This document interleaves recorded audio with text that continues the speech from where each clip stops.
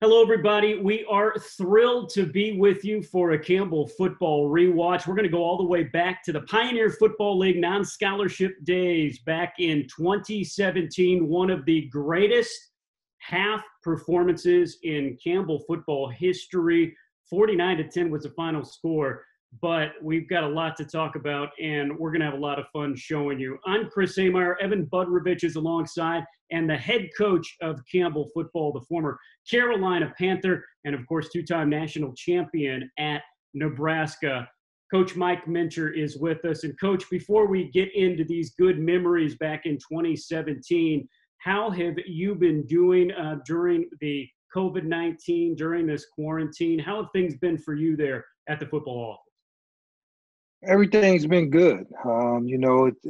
It's time for us to get back and get some football going. And, again, I think it's like everybody else. You got a chance to spend a lot of time with the family and kind of reconnect during a time that you normally wouldn't have that time with them. So that's been really good. And really just trying to keep your routine going. Don't try to stop your routine.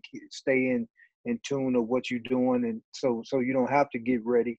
You stay ready, and so it's been a lot of reading, a lot of watching film over and over and over, and a lot of Zoom meetings. So I've gotten really good at technology. I mean, I wasn't very good with it before this COVID-19 quarantine time. So I'm excited that now I know how to work Zoom and WebEx, and I didn't even know what those things are. I actually bought some stock in Zoom, guys. So how about that? Yeah. So the quarantine is definitely helped me.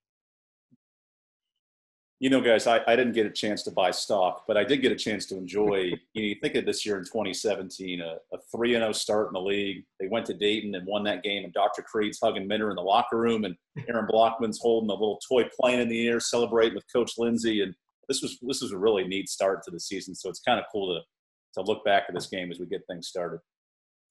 All right, Coach, we go back to this game, and what's going to be funny here is after Valpo kicks off, and I'm going to ask you, do you remember what happens in one of the best offensive halves in the history of Campbell football? Do you remember what happens on your very first play from scrimmage for your offense?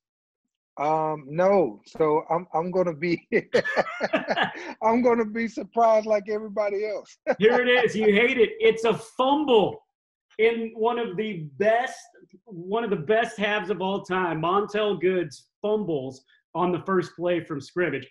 Spoiler alert, you guys score from here on out on every other offensive play in this half. Hey, you know what? That's the way to do it. Give them the ball, fumble the ball, and then score for the rest of the game every time you get the ball. I like that.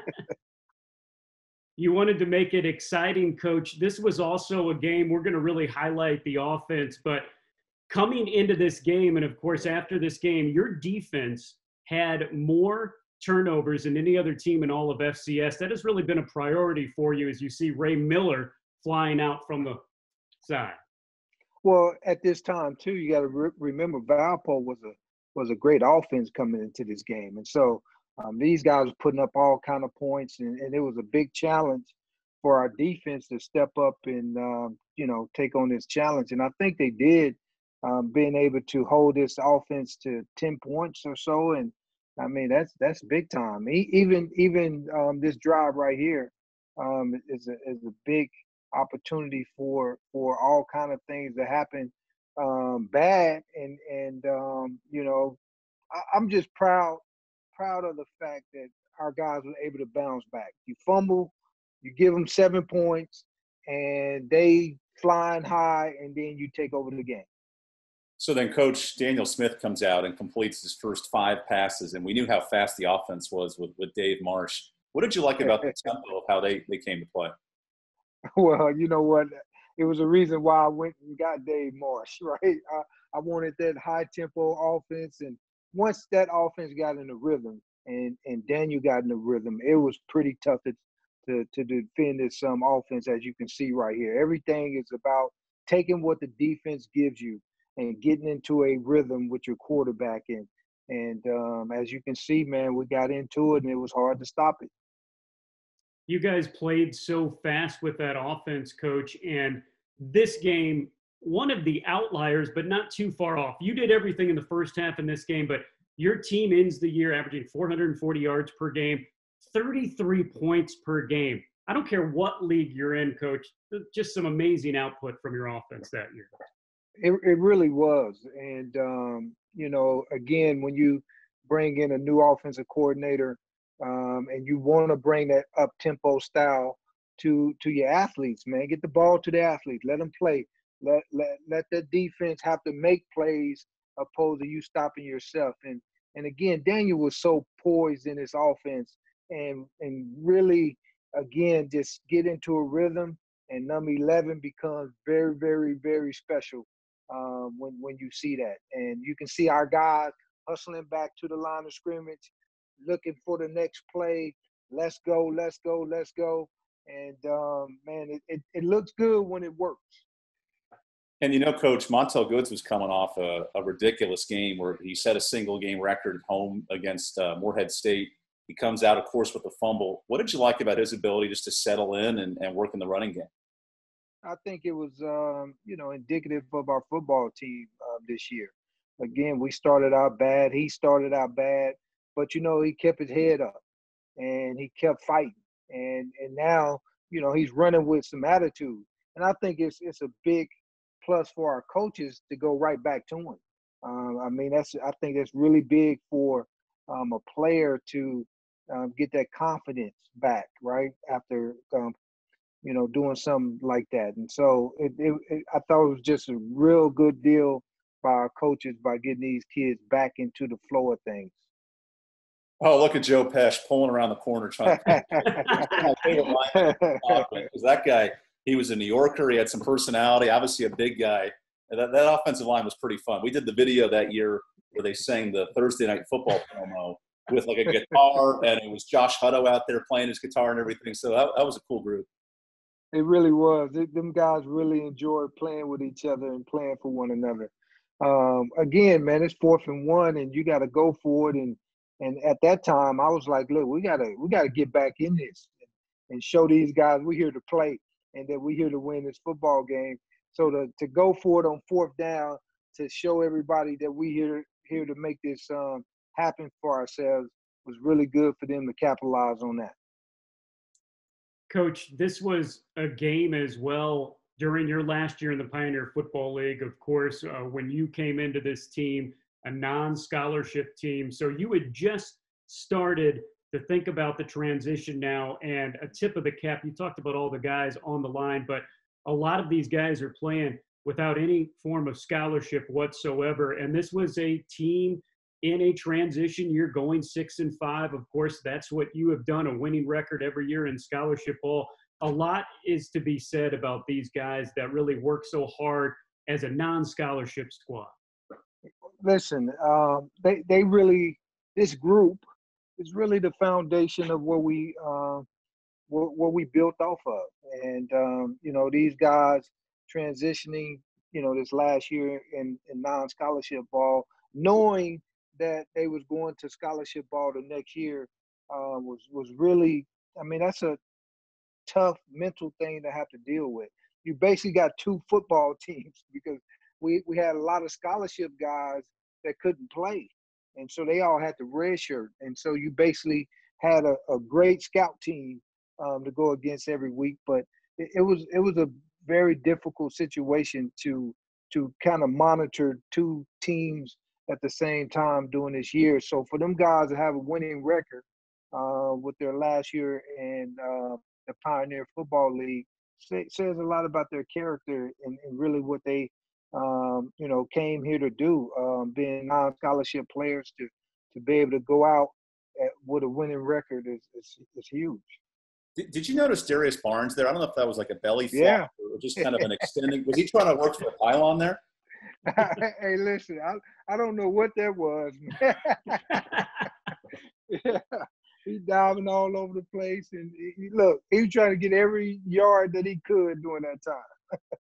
Darius, of course, that tough injury his freshman year that really slowed him down. But I think this also shows the options that you have at running back. You have carried this with you to a new offensive coordinator and offense. Just so many different ways to get the ball to your playmaker, and you see it here, especially when it's cut up, play after play after play. The defense doesn't know what direction to go, doesn't know where you're coming from, man.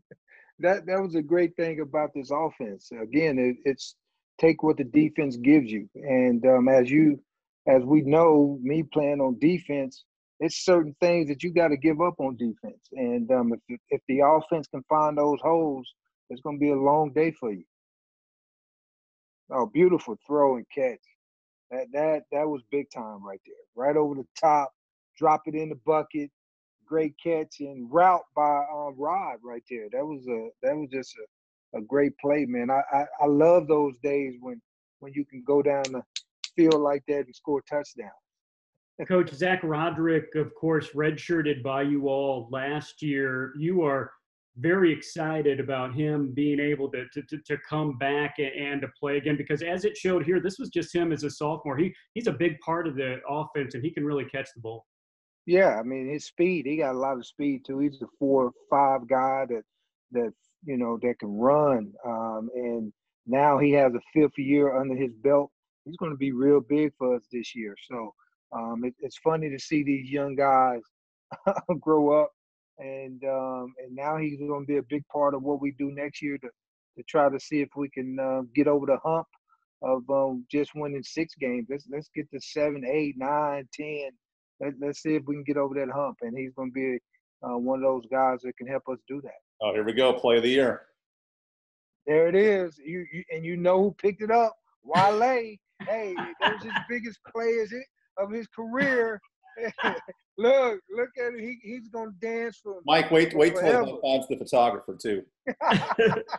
You'll love this this replay. Look, he acts like he's doing it. This is Wale's second tackle of his career, and he picks it up and takes it to the house, and the point right there. Come on now. Oh man, I tell you what, he was happy for about 3 years after that. So that was a big time play by him. Evan did a great job here. He has the sounds down because I butchered his name so bad. It was only the second time I've ever seen him make a tackle in his career. So I give myself that. I did recover, but I looked down on the piece of paper. I have no idea how to say that last name. Yeah, nobody does. So we just call him Wale for 5 years. That's it. By the way, there's a driving rainstorm that's going on, and that's another impressive thing. You saw how Valparaiso handled it. They couldn't get a punt off. Your offense is not missing a beat. We have a driving rain coming down. It was a warm day in October, but there's a driving rain, and you guys are still going like it's a totally dry surface. Again, this type of offense is short passes, get the ball out of the quarterback hands, distribute the ball to the playmakers, and with tempo, and so rain at that time it doesn't bother you as much, and so again we was attacking vertical, so I'm gonna attack the width of the field, and I'm gonna attack you vertically, and again a great throw by Daniel to put the ball right over the top. And I think who was it who caught that ball right there? Your boy Trey Sanders, number 1. Yeah, big Trey, man, great play by him, and he's one of my favorites. He was one of my favorites. This guy came to work every single day from the time that we got him to come from Atlanta, Georgia. And, man, just a great kid. Coach, you have had so much success even before you had scholarships, and Trey Sanders is one of those of going down into Georgia, going down into Florida, getting guys. I know it's been a little harder to recruit over the past couple of months with what you guys have been faced with and not being able to travel, but talk a little bit about your recruiting and how hard everyone works to get these guys, not only from North Carolina, but all over the place. Listen, my coaches do a great job of that. We got a great plan. We recruit from an area standpoint. Each coach have their area, their state, And so they go find the players, and then we turn it over to the position coaches, and the position coaches then start recruiting these kids to convince them to come to Campbell. And like you said, Chris, we've done a great job of getting into Florida and Georgia and those type places, but we was able to do that as non-scholarship to start those relationships. Then when we came back and we said, hey, guess what? We got some money now. Give us some, some of your top players, and we was able to do that. And I think that's helped us with a lot of different kids who dropped down from bigger schools. And so we've got a lot of kids from that because of the simple fact that we really took chances early on when we was non-scholarship. Early on, with some kids in those areas that set their relationship up. Mike, on that last play, Darian Slade nearly had a pick. You've moved around between corner and safety, but how talented is that player, and what do you think his ceiling sort of is? Well, listen, I was a very talented player, Evan, back in the day. You were? If you can believe that. And Slade is he's that type of player. I mean, he is really good. He can play football. He's a football player, and smart, understands the game, tough, a leader on defense. And I mean, you think about even last year, he was only playing, I think, 8 games or something like that, had a couple of injuries, and still was in the tops of tackles in the conference. So he'll be a kid that'll be another all-conference kid again. I think he got a chance. Oh, let me talk about this first. Look at that. I don't think Wu ever ran that fast. He ever ran that fast? Who is that? That's 18. Wu, That's yeah, him. Wu. I already know. Wu never was able to run 40 yards and stay on his feet. And that's the first time that happened. So I have to give a shout out to the smartest football player I've ever had too. Because I think he won every scholar athlete award known to man. So look at him, high and tight. Great job. Yeah, high and tight, baby. baby. Yeah, I love it. 69-yard touchdown. That's pretty. He was a quarterback in high school, right? We converted him to a tight end. Kid came in, he was probably about 210 pounds, and we turned him into a tight end. He left about 250 and high stepping down the hashes. But getting back to Slade is going to be a great player for us, and we look forward to seeing him really crack the All-American list, I believe, next year. Coach, you talk about that. Gosh, you have had so much success, and I think it started in your non-scholarship days because of necessity, but you can take quarterbacks, you can take athletes. If a guy has a brain, you can put him into the right spot, and you've done a great job of converting quarterbacks into all-conference wide receivers, tight ends, different positions. One of the things that when you look at high school football, you really want to just try to get the smartest, the all-around player that you can. And most of the time they playing quarterback in high school because they're the best athlete on the football field, or they playing running back. And so you try to get these guys and just get them on your football team and then really put them in positions that they can really be good at. I mean, you look at us, Darian Slade, who was a quarterback in high school, and we turned him into a corner and now a safety. And so these are the type of things that you try to do when building a football team. Just get the best football players on your team and go from there. Mike, I want to ask you, because obviously this game's raining, so you seem to wear the same outfit every game with a very tight black. I don't want to call it a skin-tight jacket, but you can see it in the bottom of your screen there. It's sort of like a wind visor. Is that just a routine for you, or sort of a creature of habit thing? Listen, it's a creature of habit. See, like right now, in the off season, guys, I wear jeans and a black T-shirt every single day. Okay, so I don't have to change. I don't have to worry about what I'm gonna wear. Like you, Evan, you want to get up and look cool and nice for all the fans out there. I don't. I just get a black T-shirt and put on jeans, and I look the same every single day. I don't have to worry about that, Evan. That's the same thing on game day. I just put on the same thing every single game day, and it works out.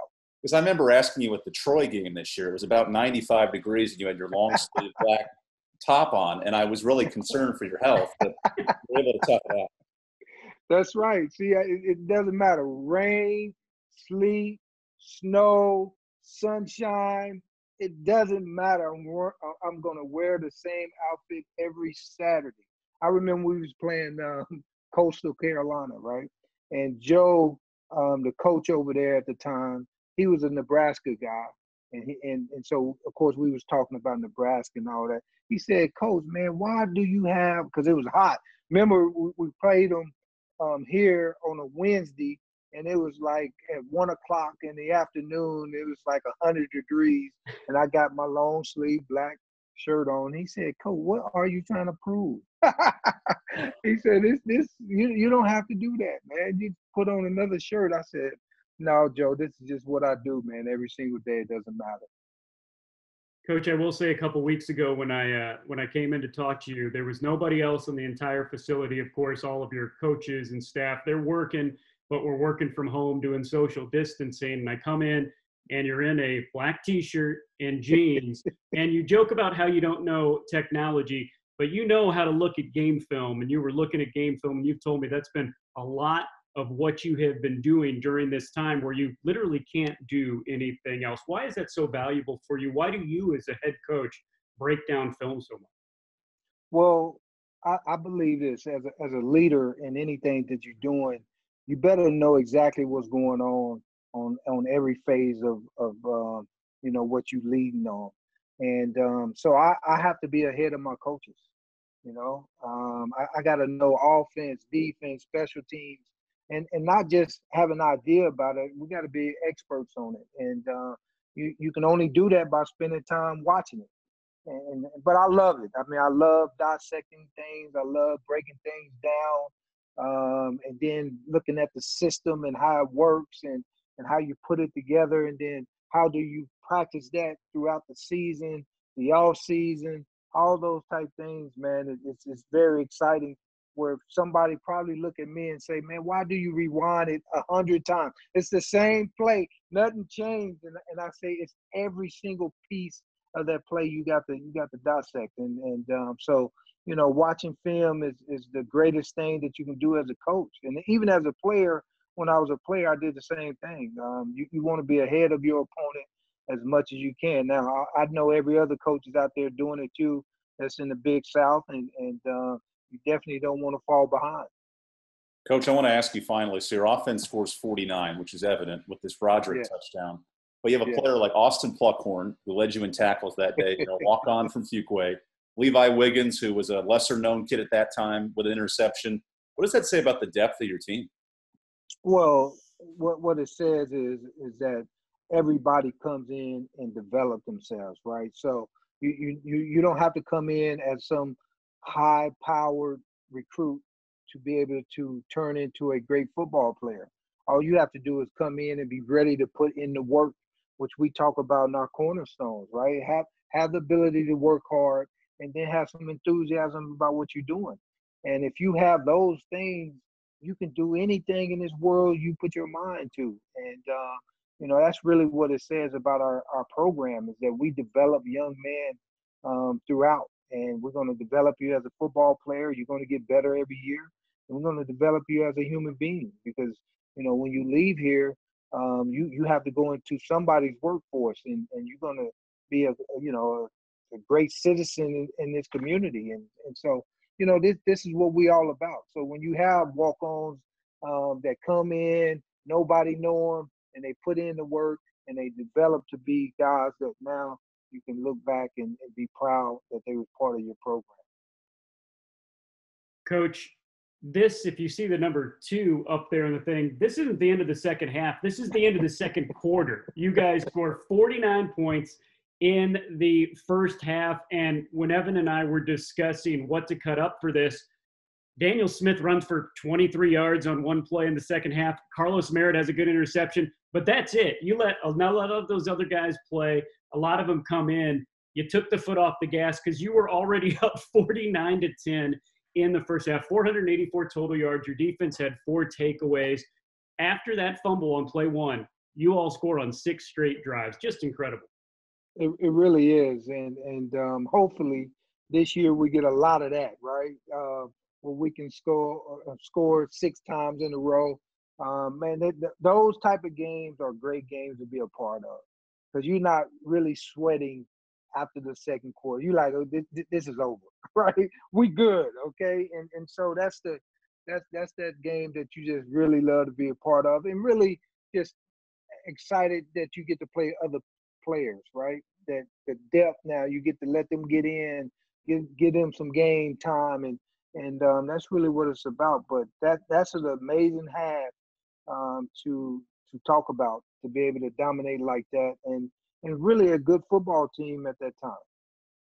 Well, we're looking forward to it too. Coach, thank you for taking time out of watching film, which I know you're doing, also getting ready for the guys to come back. We'll do this again some summer, so make sure you have the black T-shirt and jeans ready for another that. For Evan Budrovich, doing a great job with the commentating here and putting all of this together, and head coach Mike Minter, I'm Chris Haymeyer saying so long, and we'll talk to you soon.